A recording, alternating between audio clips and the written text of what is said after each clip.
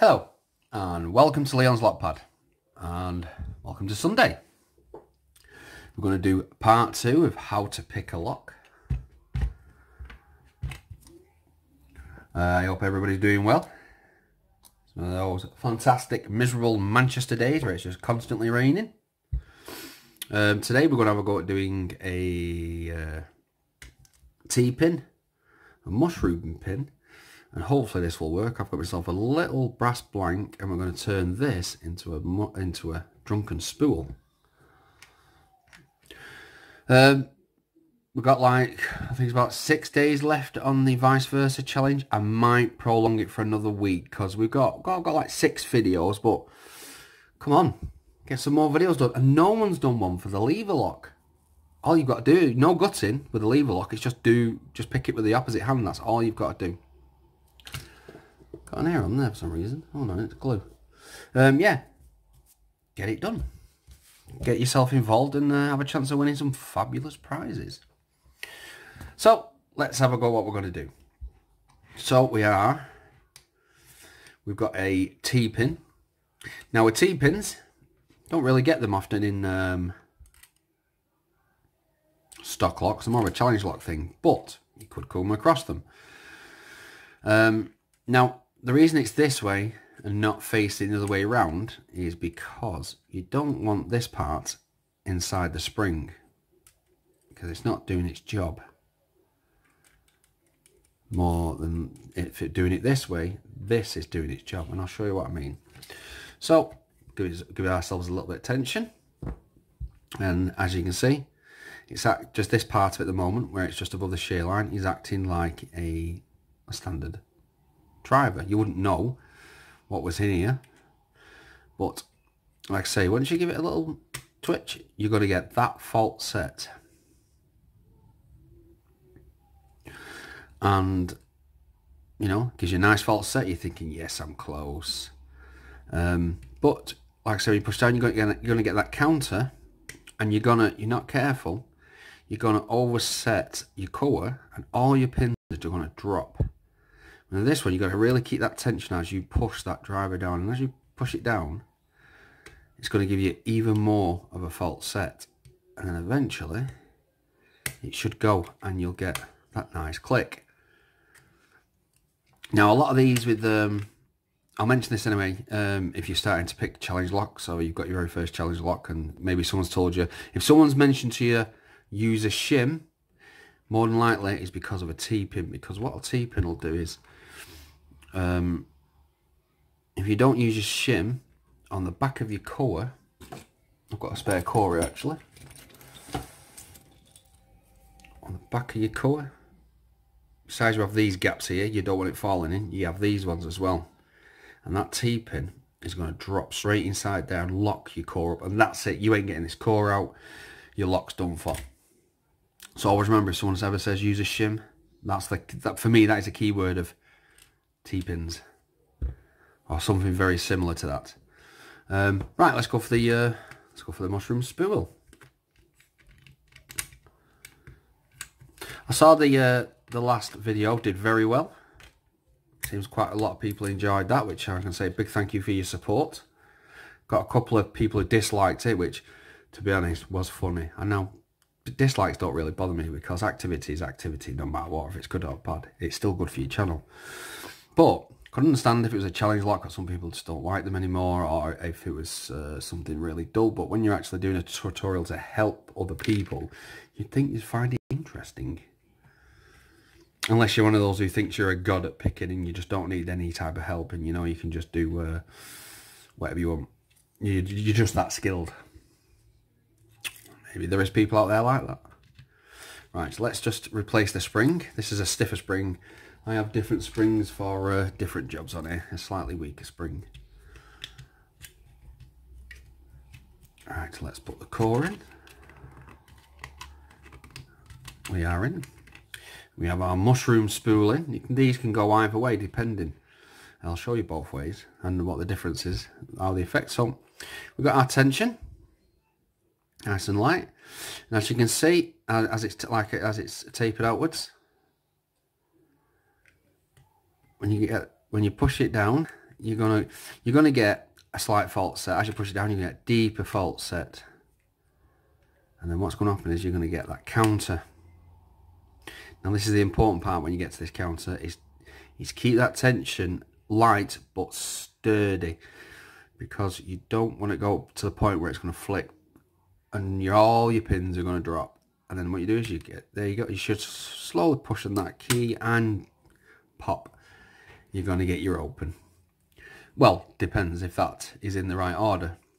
Because even though this is a slice, as you can see, it is a slice of a lock. You got to think in your head, trying to visualize that this is like a five pin standard Euro. So like this. So we have 1, 2, 3, 4, 5 pins. So this lock here would be like, I class this as the third section. So it would be this section here of lock. So you've got a couple of pins ahead of you, and then you probably got one behind. But that is how a mushroom pin works that way. Now let's turn it around, because like I say, you can have them different ways. Now generally they only come one way in stock locks, in manufactured commercial locks, but you never know. So we've got it in this way now. So as you can see, got a little bit of slop in the core, but if you had other pins there, this core would not be slop, it'd be very tight. Like this one, when you move this one, just a tiny little bit. So we'll go for tension. So we've got the tension. And let's see the interaction that we get. So we get slowly push this down, and we're getting counter rotation. And once it gets to that counter, it's going to go slip in and we're open. That is not the best way to have it, like I say, it's the other way. But I suppose it can happen that way sometimes. Right, let me remove this, and we're going to attempt, like I say, I did make a little blank to see if we can do a drunken spool. Now a drunken spool is not something you will get in a standard lock.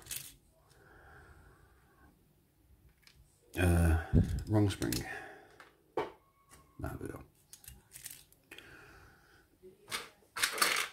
Yeah.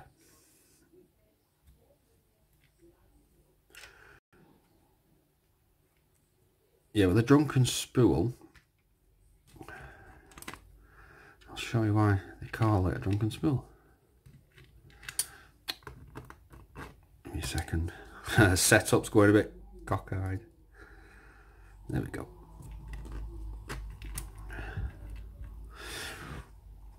Right, so for a drunken spool, what it is, it's a spool that's in 2 pieces. So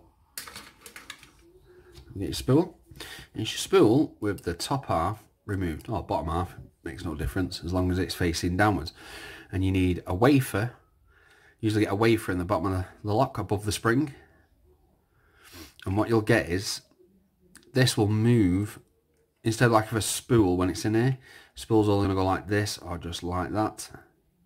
But with this one, it's not attached to the bottom, so it's got all that movement, it's got that freedom to move around a lot more. So as you can see, we're trapped to get some, you'll get a massive fault set with a drunken spool, because they might move, and they can be quite tricky to pick sometimes as well. As you push them down, you're going to get that counter, but you're also, the top of it's going to get stuck on this shear line a little bit. So you have to release a little bit of tension to get it just to shift over, and then you'll get that, and it'll come open like that. But this is what a drunken spool does.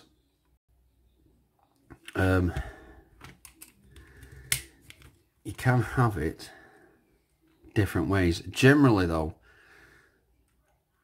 the wafer usually goes on top of the spring. But you can have it as you can have it 2-way. You can have it as a T-pin version.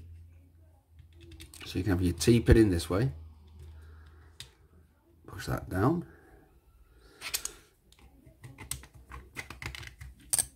So you got your T-pin in. Let me just pull this down, lift that up, and then we can put our wafer in the top. So we've got our wafer there, And our spool, half a spool there, well, a drunken spool. So as you can see, got all this looseness in the core. It's too small for this though, but it'll do once I get it started. There we go. So you give it a push down. But the reason I wouldn't do it this way, because it's easier to pick your lock, because you can pick this lock twice now, this one driver. You can pick it on the shear line with the T-pin, and the wafer will stay in here. Or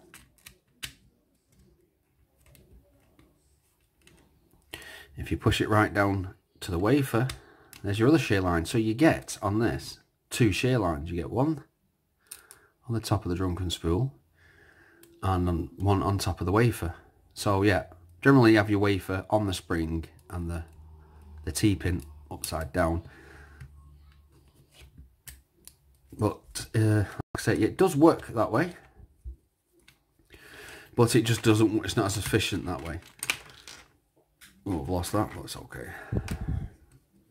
Well, that is what you get with the well, you get with the T-pins, and you get with your mushroom spools. Mushroom spools, like I say, they do feel a little bit different. You've just got to be careful once you get to the full shear line, because you can drop all your pins with a and stock locks do come with mushroom pins.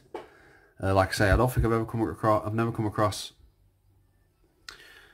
a stock lock with a T-pin. It's more challenge lock, but I could be completely wrong, and if I am, please put what type of lock it is in the description and let me know. But I hope that was helpful. That was the last part for that. What I am going to do next, sorry, I was picking up something on the floor. What I will do next time is we'll do it this way. We'll do it upside down. Oh, so upside down for us, but the right way for practically everyone else. But I hope you enjoyed this little mini series. If you'd like me to do any more on this, please let me know in the description, and I will make another video. But yeah, thank you very much for watching. Please subscribe, and bye. Don't forget to like.